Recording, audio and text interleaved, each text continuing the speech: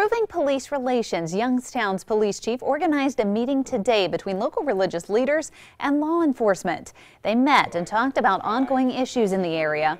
Organizers hope conversations like this can help forge better relations with different minority communities.